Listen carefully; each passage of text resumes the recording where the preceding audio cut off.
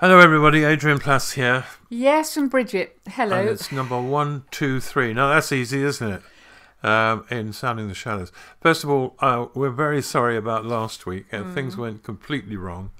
And although we did actually do something, We did. it didn't work. No, I didn't. Didn't sound at all, and because we were on tour, weren't we? And we tried to do it. Usually, we do it with our nice little microphone in our shed or in our living room with our dog next to us. And last week, maybe it's not having the dog, Adrian. I don't know. Is she here now? Yes, of course she is. Oh, she's there. Yeah. Oh, yeah. And so there was no sound, so that seemed like a rather limited recording, really, didn't it? Actually, also, I mean, since the end of last year, when I was in hospital and things looked as though they could change dramatically, I think it's a bit of a shock to the system to be back touring again. When we say touring, I mean we're not we're doing a few dates in Scotland over this fortnight, and then later down south a bit, and mainly next year, mainly some next year. Yeah. So, it's interesting because when you have a gap in an activity like touring around talking to people, you do reflect on the past and the way things have been and ask yourself questions, as I suppose Jesus did. I mean, I'm not comparing his touring with ours, what were you thinking? Well, it was always on the move because he refused to cash in, didn't he, on success anywhere. Yeah. But we've been very lucky. We've been all over the world, haven't we? We have. I mean, you said, Adrian, just thinking back about the past. I mean, I was talking to somebody the other day about the fact that when we used to go away, and when you used to go away before I worked with you, I mean, the idea at the end of an evening was definitely a curry or a Chinese and a beer. And I cannot, in our 70s, think of anything worse than trailing around a city that we don't know, trying to find an Indian or a Chinese still open, to then consume quite a large meal.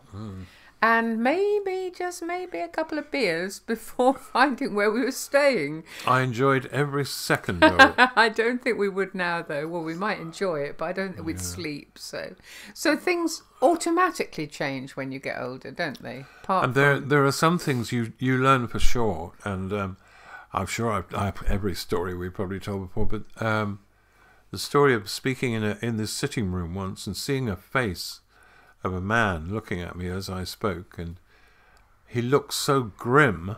I couldn't take my eyes off his face, and I thought, this is terrible. You know, this bloke, poor bloke, really, is listening to me drivelling on and finding it appallingly tedious. And his face seemed to get bigger and bigger and bigger as the evening went on, until it filled the room. And then finally the face moved towards me at the end, and he said, "You'll never know what that's meant to me tonight." And I wanted to say, well, you'll never know what it's meant to me either. I was sitting there thinking I was wasting my time. But on reflection, I thought it is a great lesson that you simply don't know. No. You simply don't know. No. And we've both been in situations where things seem to go a bit dulled, and afterwards all sorts of things have happened. So there we are. Well, it's interesting. I mean, we do pray always, don't we, that the Holy Spirit will get in between the lines, and that if there is something important for somebody somewhere in the things we're saying, that might happen. And yet, I suppose, being very fragile, one is always affected by people glaring or people just not looking happy with what you're doing, because you can be distracted. But it is true, isn't it, that quite often when somebody has let us know something or other about a moment in an evening, it's nearly always surprising, because it's not necessarily a main point or something we hoped would have an effect. It's something that person needed to hear from the Holy Spirit. And I think that applies to every conversation anybody has anywhere, really, don't you?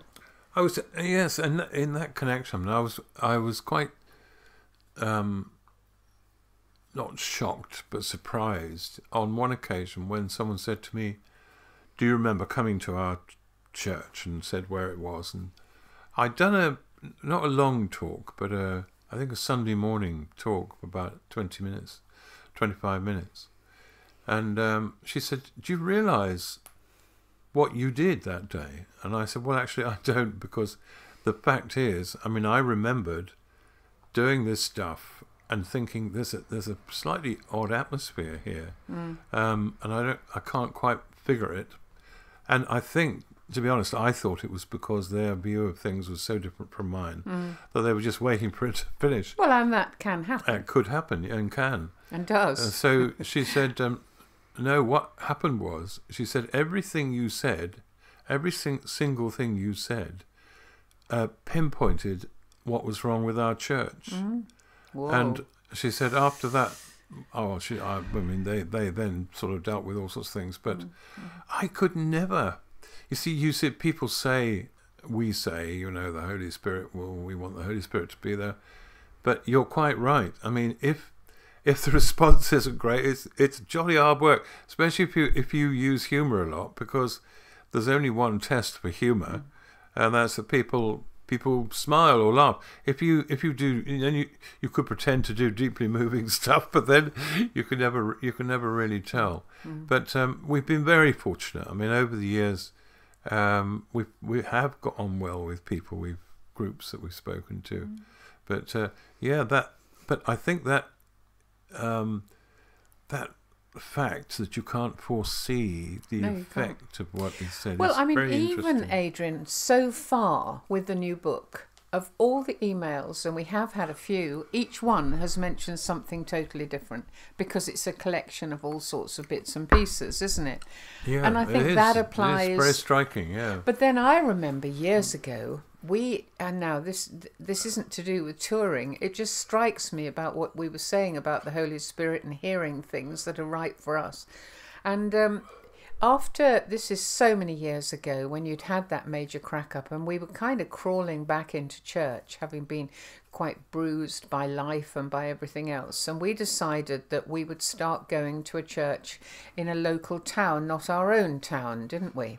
Do you remember? We went. Carry on. I'm not with you yet. No, we went to Eastbourne, and we went to a very lively church. I know what you're going to say. And we enjoyed it all the way through, and we enjoyed the sermon. But both of us took one thing from it, which was return to your home church. And when we met the vicar afterwards over coffee, we said, yes, it's been lovely. He said, are you thinking of joining our church? And we said, well, we were, but actually what you said has made us realise that this isn't the right place for us, and that we should be going back to where we were, where things were difficult, and that's where we need to start again. He said, I never said any of that. I never even mentioned. And I'm not sure he did. But somehow God, Holy Spirit, whatever, got right in the middle of it, and what we both heard was something different. I mean, I find that quite fascinating, really. Yeah, I think even now, I can't understand why we would hear something different. No. Both hear the same thing that was different. Well, obviously it was bellowing in our ears from the Holy Spirit, because it was the right decision for us at the time. It'd be fascinating to know if anyone else has had that sort of experience, where you go to something with a set view of where you're going and how you're going forward, and you end up doing something completely different. Yeah. The other thing I was thinking about was intervals. You know, why do people go to these evenings? Why do people go anywhere? Why people go to church weekends, for instance? I think often because it's rather nice to sit and be with people you know and not do anything and just chat. And in fact, every now and then we're asked to do a weekend. And sometimes people say, well, we could do this on Saturday morning and this on Friday and then in the afternoon and then in the evening and then and I've said, well, actually, I think you might be just crowding it out a bit, because I know people will want to spend time relaxing. And it's a little bit the same with the interval in the evenings we've done. Not quite like that, but people sometimes have come with one thing to say. Yeah. And it's as though it's brimming, because when you think the time has come for you to let something out of yourself, it's not easy. You've just got your one chance. Yeah. And I can, obviously it could be somebody else, but when it's us, I can remember people coming I know it's happened to you as well. Someone will suddenly blurt something, Yeah. and you have very little time in which to respond to it. And I think often it's the letting out that counted. I remember one time, I'd forgotten it until this moment. We had a book on sale, and still do sometimes, called The Unlocking, which is about fear. Yeah, we haven't. I think that one's out of print. We've just Yes, got one it or is, two, yeah. haven't we? And it's all about fear, and it's mainly based on my fears, because I sat down to write a book about other people's fears. You did, didn't you? Catalogued my own fears and found they were abundant. I mean, some slight, some serious, but there they were. So this man came to buy a book, and he looked at the books, and then he said, "What's this one?" And I said, "Oh, that's called The Unlocking. That's, if you feel you have fears, that would be a book. You could use, I suppose." And he looked for a bit longer, and he said, and he bought another book, and then he said, "Well, I'll take that one." He said, "I know someone that'd be quite good for." Mm-hmm. I said, "Oh, well, that's fine, good." So he took them, and he came back at the end of the evening, holding The Unlocking, and he said, "I wasn't telling the truth earlier." He said, "I'm full of fear." Oh, bless He his said, I'm so frightened." He said, I'm going to read this book. But I suppose it was difficult to be vulnerable in that situation and to say, maybe that makes it difficult to pick that book up. I don't know. I never really thought about that. And we have often wondered whether the covers and titles of books affect people much. Oh, I'm sure they do, and colours of titles and all the rest of it, but we're not expert in that, are we? I mean, I think a book needs to look friendly, I suppose, for me. But I was thinking, sometimes people feel that they need to buy a serious book, a book like The Unlocking, and that's absolutely right. But sometimes you just need to suggest maybe a book that they might curl up with and be comfy with, and enjoy. I don't think I've said this to you. I met somebody in the interval the other day who said that she'd mistakenly given this book to a friend of hers who was in hospital after having had a hysterectomy, who said this was a very bad book for her to have because she nearly broke her stitches because she kept laughing. Yeah. But actually there was the most amazing experience you had once. I'm not going to keep saying, I'm sure we've said it before, but we were in New Zealand, weren't we? Do you remember? And a lady came up to you and she said, she told you about that original book, The Sacred Diary, and how she'd given it to her husband, who was terminally ill. Yeah, I know what you mean. Yeah, it was a very moving moment because, well, moving in more than one way, because I thought she was going to tell me off. I had occasionally been told off about things. And she said, I gave the book to my father who had a terminal illness and had lost his comfort over his faith, and was he praying the right prayers, and did God love him, and did he love God, and was there a heaven or wasn't there a heaven?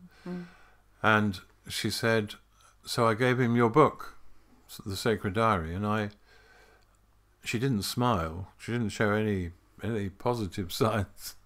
So I thought, oh yeah. So I said, well, what did he make of that? And she said, Adrian, he laughed himself to death. She said every time he got a bit low, he'd pick the book up and he'd read a little bit. And it wasn't just laughing. It was somehow realizing that there is a humanity and a humor in God, a wish to get through the stuff that we call religion in order to reach something that is there before the beginning of time, something warm and able to talk, able to listen. She will never know. She will never know. I mean, this is years ago, isn't it? And she will never know the impact of that on you at that time. It's one of the things that I think I've learnt how important it is sometimes to just tell somebody something that's happened. And I'm not talking about books and tours at the moment. I'm talking about what it means to get an email or a message or a card or something, that moment can be so reassuring. And that was for you, wasn't it? At the moment where you thought maybe you'd done something, but had a terrible effect. And actually we do worry sometimes far too much about the impact of things that we might say. And sometimes they are just right. Yeah, I remember thinking, if that's the only thing that's ever happened to me, exactly, that would do, probably. Yeah. That was a really nice thing to hear. And you're right, as we've often said, there's a huge benefit in what other people call time wasting, isn't there? I mean, spending time simply listening to people, talking to people. Yeah, or making an effort to do something, like making... Yeah. Yes, I mean, that's not easy in an interval. No, because an interval is 20 minutes to half an hour. And sometimes there is somebody... I mean, people do want to be able to go home at a reasonable time. So that isn't easy. But, sometimes we underestimate that time after church, I think. Yeah. I think some churches see it as a bit of an add-on that isn't really necessary. But it's often the time, isn't it, that... where you can talk a little bit and share a little bit and relax a little bit. I remember in the youth group, we used to help with the youth group years and years and years ago.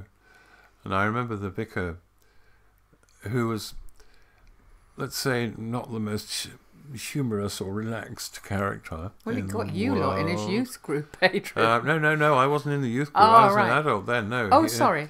And there was a lot of laughing in the meeting that evening.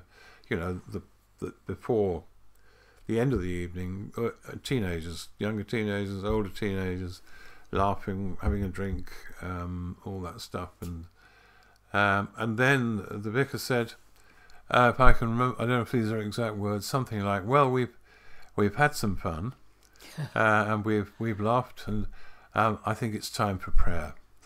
And I thought, this is... Leave God out at that point. A bit sad. Yes. A bit sad. It's like someone else we knew who said, leaving God out of the equation for a moment, I love my morning walks. And I thought, that's a bit sad for God to be left out of the equation because it appears to be a secular activity. Well, I think that's interesting, Adrian. I mean, we've talked before about the generosity of God and the generosity of the way Jesus was with people.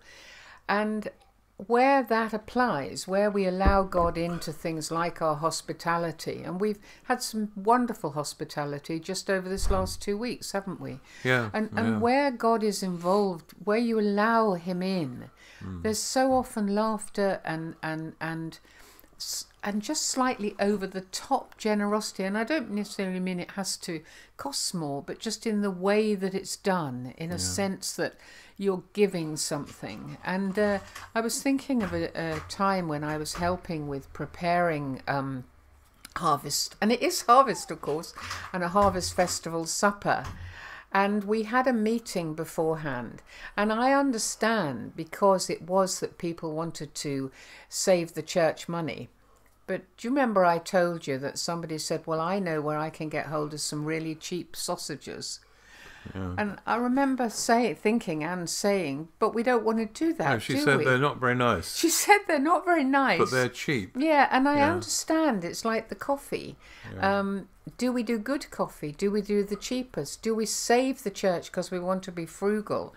Or do we say we want the best for the people who come? And I think many churches have been through a learning curve about this and come to a point of thinking, I want to reflect the generosity of God. I don't want to look mean and miserable, and it's a tricky balance, of course it is.